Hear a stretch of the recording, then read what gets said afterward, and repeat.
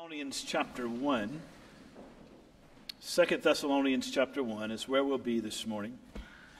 The question before us, I like to give a question. Been doing that recently. It's been a helpful way to develop a sermon. The question before us this morning, a little different than the one in your bulletin. Basically, how do we testify? As God's people, how do we testify? How do we witness? How do we provide evidence for God's right judgment, the Lord's right judgment? So how do we testify to the Lord's right judgment? Paul's going to address this issue and this question in 2 Thessalonians chapter 1, which is a letter he writes to the church in Thessalonica, who, if you've been with us through our study of 1 Thessalonians, has really suffered greatly at the hands of persecutors. There are those who would oppose the gospel of the Lord Jesus Christ, would oppose them meeting together in spirit and in truth, would oppose them serving the Lord as the one and only God, would oppose them saying that God is alone the God of all creation.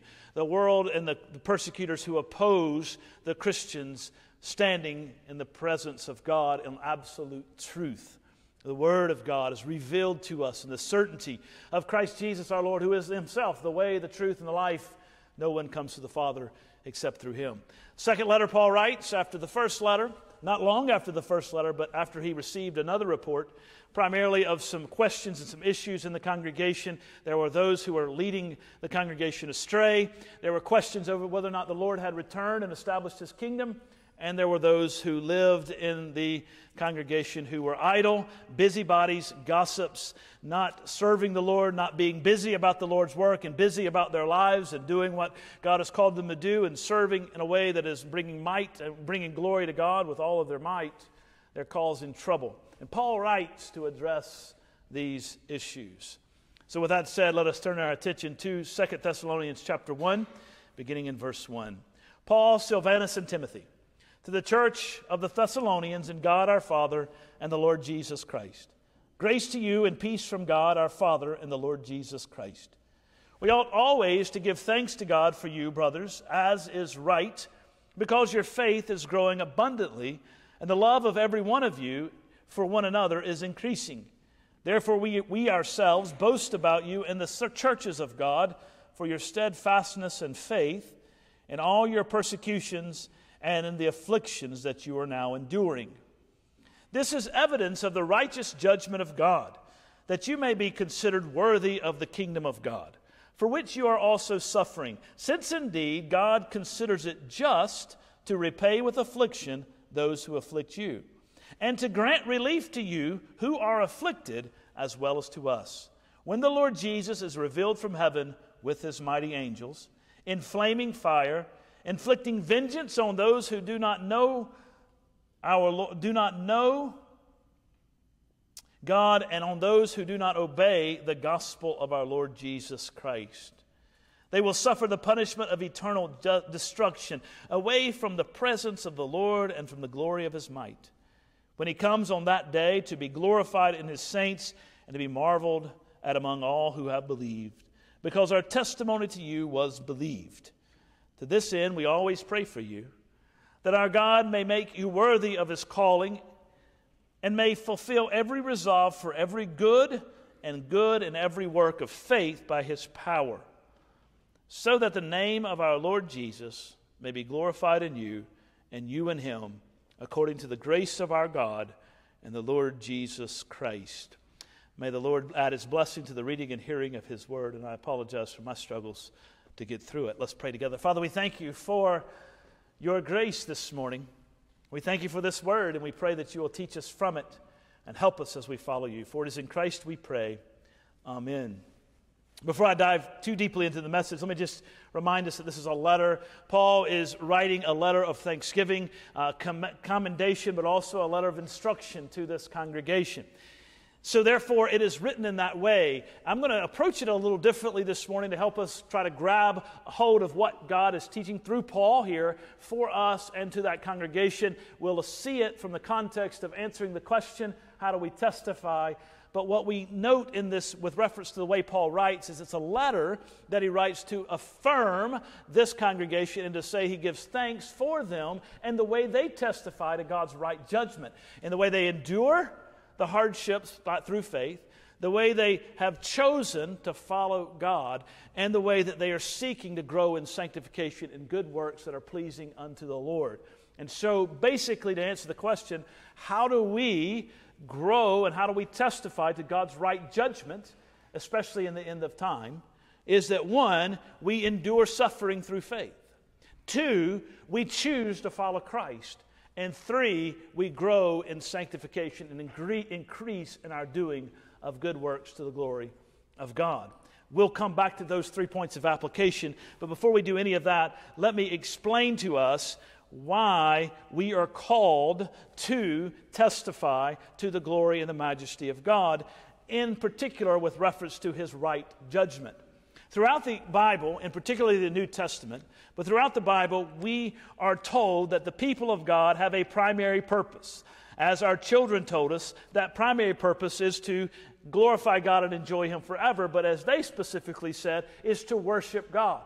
In our worshiping of God, we ascribe to Him the glory that is due to His name. We make it known to the world. That is the reason for which we have been saved. We have been saved to live in a right relationship with God, to worship Him and to testify to His glory and His majesty and to make it known to the world. As we gather here today, we are making known publicly to those on the outside and to the world that God is worthy of our praise. We are also sending this out in various media forms, through the radio and through the internet, to make known to the world that God is worthy of our praise.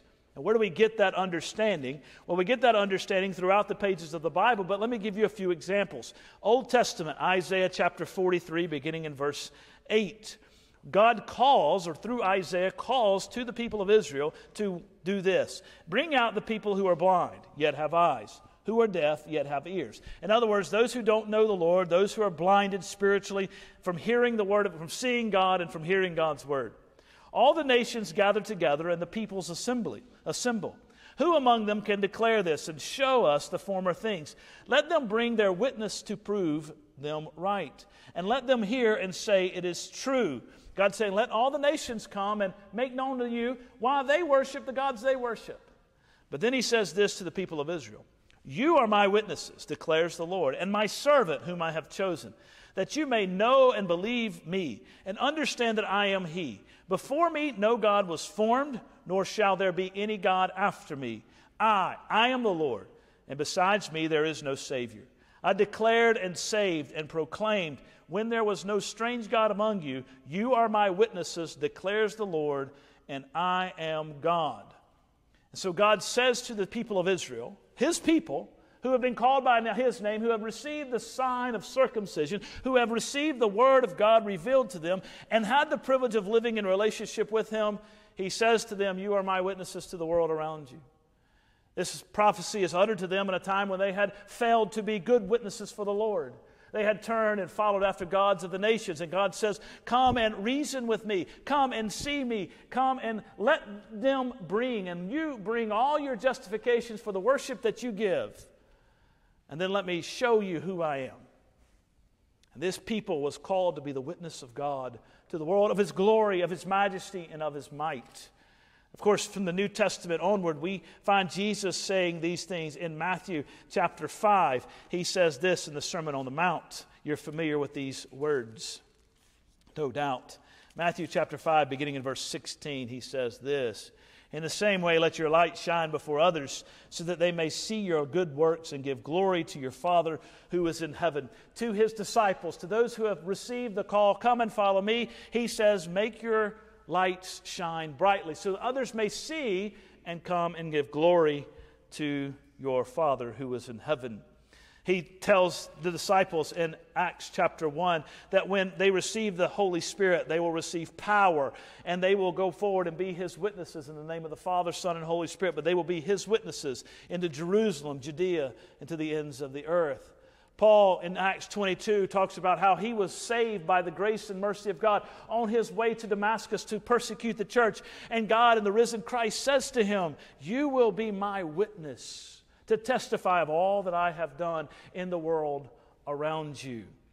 Going on through the rest of the New Testament, he gives countless examples. 1 Peter says, always be ready to give an answer in season for the hope that lies within you. We are called by God to be His witnesses. Jesus, as one of our children reminded us, told His disciples, when I ascend to heaven, I want you to go and therefore into all the world, into the nations, and making disciples of all the nations, baptizing them in the name of the Father, Son, and Holy Spirit, and teaching them to obey all that I've commanded you. The church of Jesus Christ exists to worship God and to testify to His character, to His glory. In the particular reference to 2 Thessalonians, this congregation was testifying to the right judgment of God on the world. Now, God's right judgment is an important concept for Paul in 1st and 2nd Thessalonians, but certainly throughout the whole of Paul's letters, all of his epistles. It's a big issue and a big deal throughout the context of the Bible. God's right judgment is His proper execution of His will in rewarding those who are faithful and punishing those who are not. And so in that sense for Paul, in this particular context, in this particular letter, he says the right judgment of God is both positive and negative. He's writing to a group of Christians who are under severe persecution. They first experienced that persecution when the gospel came to them in Acts chapter 17. And Paul and Silas and Timothy were forced out of town after 3 weeks. And that persecution picked up, and it has come in the form of being kicked out of trade unions, being kicked out of families, being ostracized, pushed to the sides of communities, being punished by their government for standing on the truth that Jesus Christ alone is God, not Caesar. They've been pushed out and objected to by those who do not share the values of the Christian faith, worshiping false gods, and the gods of the pagan world in which they lived was preferred because they were constantly concerned about rain. They were constantly concerned about agriculture. They were concerned about trade guilds and economics and those things. And so they had a god. The pagans had a god for all of those different aspects of life. And the Christians have said, no, we've given our heart to Christ, and He alone is Lord. Jesus Christ is Lord, the one to whom we will pledge our allegiance. And they are suffering. And Paul says that the right judgment of God will be poured out on their enemies and will be poured out for them on their behalf. There's a positive and a negative. Let's talk about the negative first. The negative aspect of the judgment of God, the right judgment of God, to which this Christian group was testifying and to which we are called to testify as well, is found in verses 5 and following. But let's look in particular to verse 7 and following. He says, to grant you relief from those who are afflicted when the Lord comes to be revealed. And then he jumps in to those in verse 8 who do not know God, and on those who do not obey the gospel of our Lord Jesus Christ. They will suffer the punishment of eternal destruction away from the presence of the Lord for the glory of His might. Now let me pause and say that Paul succinctly states the negative effect of the judgment of God being poured out on those who do not know Him. And what he says is that the judgment of God has a negative consequence to those who do not know Him, for they will be, he says, pushed off and suffering the punishment of eternal destruction, which he defines as being away from the presence of the Lord for the glory of the Lord's might. Let me take a moment to unpack that. The eternal destruction we often think about, perhaps if you have a historically evangelical background, you think about eternal judgment in hell being a place of fire and brimstone, a place of destruction and eternal torment. And certainly that is true.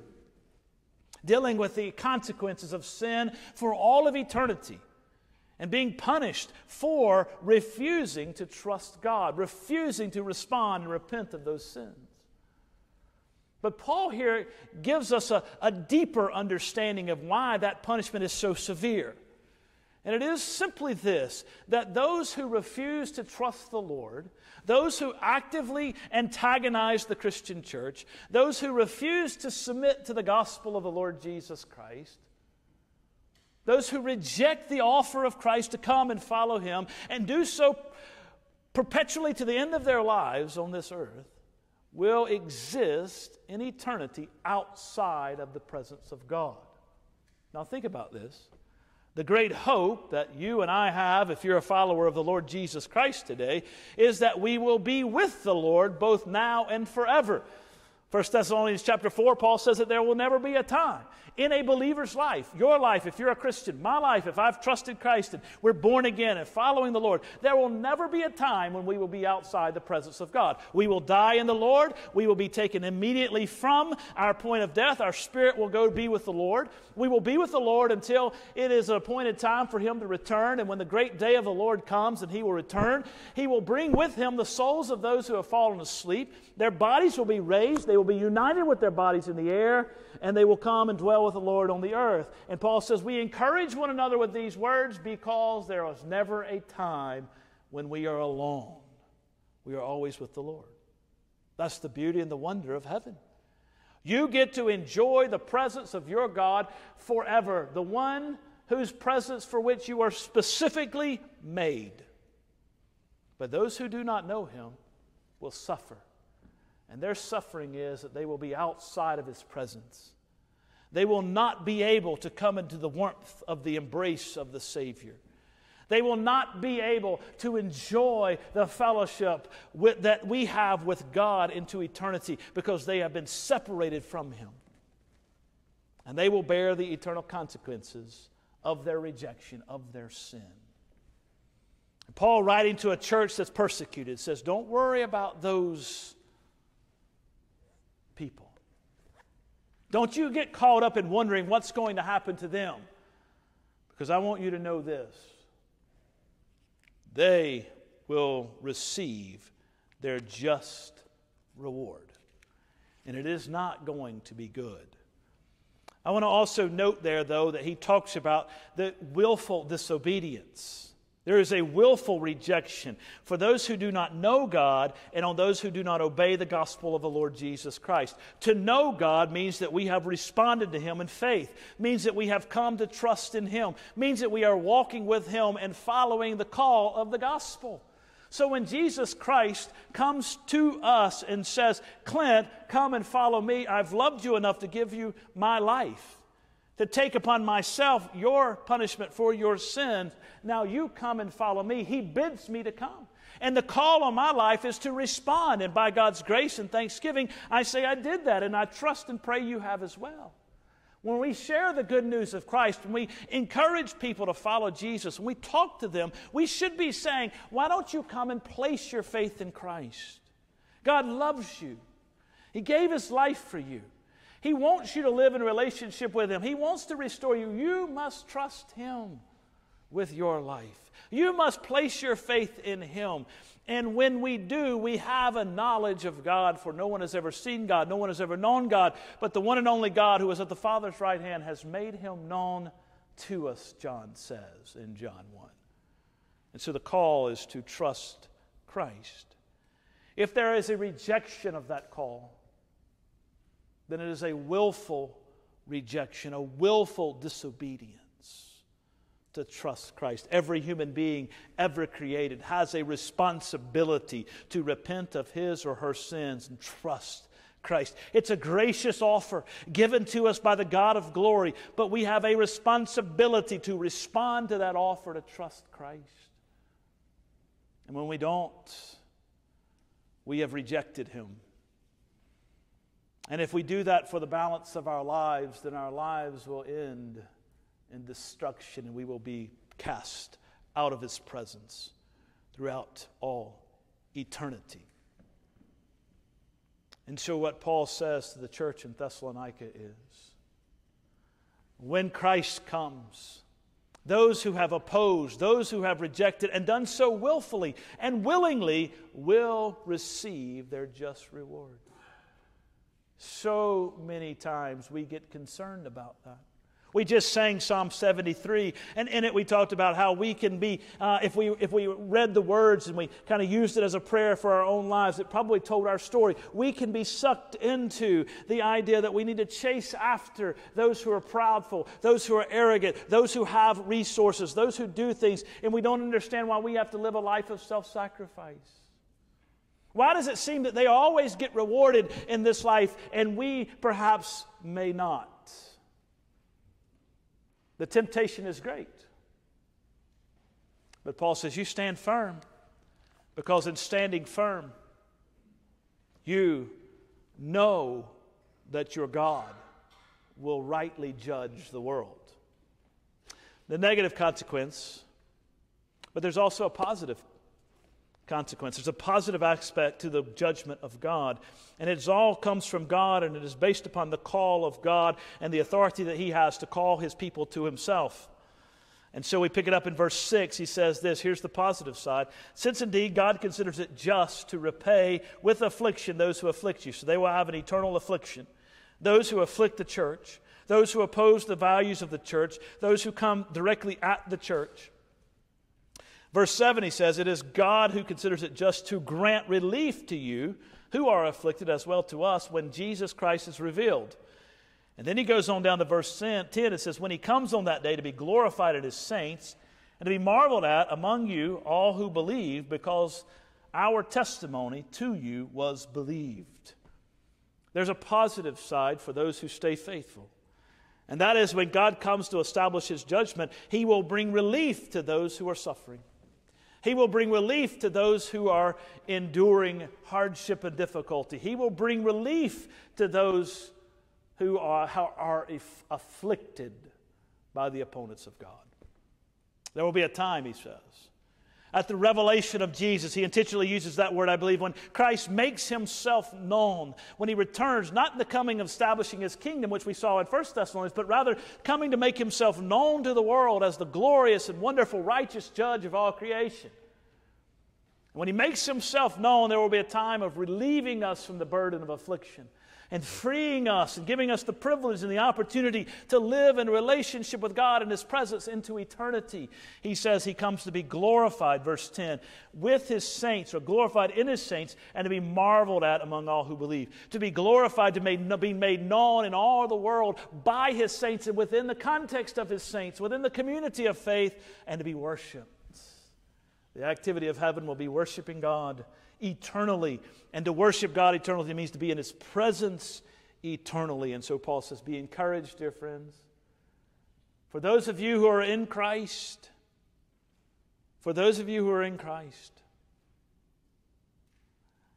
judgment will come on those who are opposing you, your enemies.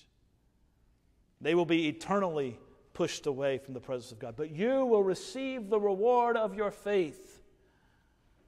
And that is to be in the presence of God both now and forevermore. So Paul says we don't lose hope. Rather, we testify to the right judgment of God both now and forevermore by maintaining that faithfulness. What do we do for those in our lives who are opposed to the gospel, who have rejected the call of Christ? Because we are concerned about them and their eternity. Paul didn't say it in this passage, but certainly we can infer it, and we can recognize that our need to do something. What do? Well, one, we need to be praying for them. We need to be praying for them. No one is beyond the salvation of God. Paul, the apostle, is proof of that. He was going to persecute. He was there at the stoning of Stephen. He was going to stone more people and kill them for the sake of religion and zeal, and God arrested his soul on the way to Damascus. We need to be praying that God would open the eyes and the hearts of those who do not know Him. We also need to be telling them about Jesus and talking about our life with Christ and inviting them to participate in the church, talking to them about how much the Bible means to us, just simply in everyday conversation. I'm not saying you got to have these great detailed and in-depth conversations. You just got to testify to the glory of Christ. And invite them to church. Pray for them and pray with them. Ask them if you can pray for them. Never had anybody turn that down. And then maybe today, this has been a hard message because maybe we realize that we are in danger of rejecting Christ. Our religion has been cold and human-centered. And if that's the call, you need to understand that Christ loves you enough to give His life for you, and you need to come and place your faith in Christ, and you need to repent of rejecting Him over and over and over and over, for you will be without excuse. trust Christ today. Repent of that rejection and know the glory and majesty and the hope of eternity. So as we wrap this up, let me point us to three things this church does to testify to the right judgment of God. Number one, they, and by default, we are to model this congregation. So they suffer trials and tribulations in faith, and we are to do the same. Verses 3 and 4, Paul says, "We thank God for you, as is right, because your faith is growing abundantly, and the love you have for one another is always increasing." It is increasing within the context of suffering. Look at verse 4. "For therefore we ourselves boast about you in the churches of God, for your steadfastness of faith in all your persecution, trials, sufferings, and in the afflictions that you are now enduring." They're facing hardship, adversity, challenges. You learn a lot about someone when they endure hardship and pain. You see the test of their faith. The profession of faith is only so good as the breath that comes out of someone's mouth if they walk away from that faith in the midst of hardship and pain. It's hard to see someone do just that. But we endure trials, and those trials can come to us as a result of the hand of the enemy. They can come as a result of God intentionally putting us through trials. And oftentimes they come, as we learned in Sunday school and from Ecclesiastes 9 this morning, they come randomly and by chance into our lives, unpredictably. And the question is, when someone opposes the values of truth, when someone ridicules you for trusting in Christ, when you endure some kind of hardship for the sake of the glory of God, when you go through some kind of tragedy or some kind of terrible diagnosis, the question is, how will you endure that affliction in faith? Will you continue to grow? And will your love for other people increase? Or will you turn inwardly into a deep, dark hole and turn your back on God and turn your back on His church and turn your back on those who would love you and seek to minister to you? Because you can't deal. It tests the reality of your faith. And you prove in your response of faith the right judgment of God. Because gold must go through a fire to be refined. And the fire will destroy impurities. And if it is not gold, it will not withstand the fire. The question is, does your faith testify to the right judgment of God in the end times by the way you endure hardships and trials in the present? Secondly, this congregation, and we as well, must choose Christ above everything and everyone else. This congregation has chosen to give Christ above the gods of the pagan world. This congregation has chosen to follow Jesus above the values of the world around them. This congregation has decided that they're going to rest on Jesus Christ regardless of whether or not it brings their life to an end. Let me ask you this morning, have you chosen Christ above everything else in your life? Have we as a congregation chosen Christ above everything else in our lives? Are we resting in politics? Are we resting in our abilities to make resources, to make money? Are we resting in our strengths over against our weaknesses? Or are we choosing to submit to Christ in all things? And if we are choosing to walk with Christ, then we will have a reward regardless of whether or not we are afflicted in this life. And are we choosing to elevate and glorify Christ and advance Him in parts of the world where people are literally being persecuted for the faith? Most of what we call suffering and persecution is just simply the result of living in a participatory democracy or a representative republic where we're getting involved in the government that God has given to us and in given us the privilege of being the opportunity of governing ourselves. People have different views. I've never been persecuted for trusting Christ. I may have been ridiculed. I may have been told, well, you're silly about that, but I respect your decision and willingness and give you the opportunity to trust Christ. I've never been persecuted for Christ.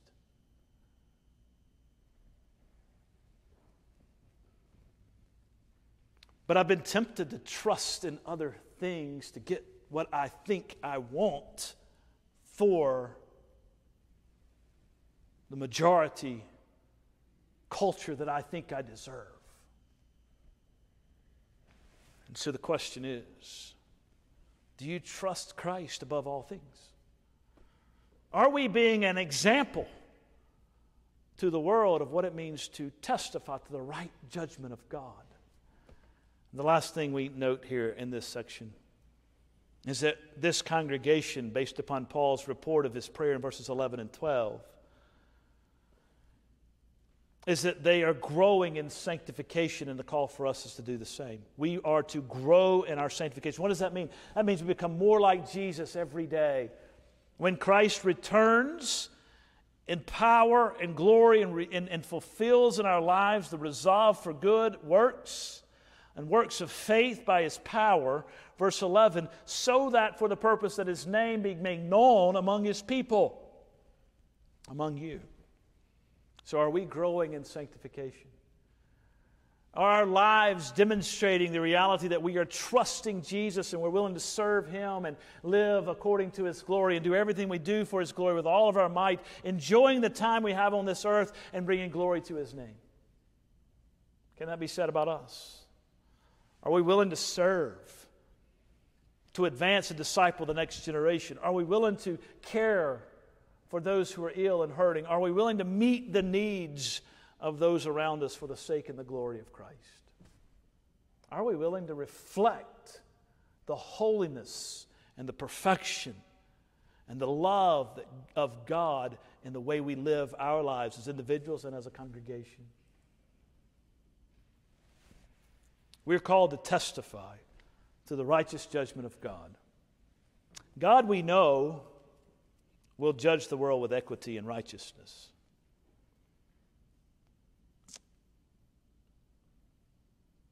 Are we living lives that testify to that reality? By the way we endure suffering in faith, by the way we choose Christ above everything, and by the way we grow in sanctification, always looking forward to the day when He will come and establish His kingdom once and for all, and we will dwell in His presence into eternity. And do we care about those who will suffer eternal destruction because they've rejected God, or maybe because they've never heard of the gospel? Do we plead with them to be reconciled to our God so as to bring glory to His name and to grow His kingdom both now and forevermore? Great questions for us to evaluate. May the Lord add His blessing to the reading and hearing of His holy word. May He challenge us to live faithfully unto Him and give us the grace and strength necessary to do just that. In the name of the Father, Son, and Holy Spirit. Amen.